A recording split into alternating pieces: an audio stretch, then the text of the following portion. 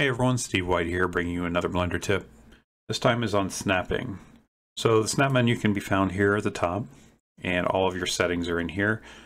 For this example, I'm going to be using vertex snapping and snapping with the closest element. Normally, you would turn on snapping by enabling this little magnet icon here. Now your snapping will be working in the viewport here. However, the less I have to go to the interface, the better, and I like to use shortcuts as much as possible. So for this example here, I'm just going to go ahead and select one of these windows, and I'm going to Shift D to duplicate that. And then I'm just going to hover over the element I want to snap to and just press down the Control key, and that will snap right into place. Again, I'll just select one of these, Shift D, hover over where I want to snap to, hold down Control, and you can see as I toggle the Control key how it just sort of jumps into place, and just let that go.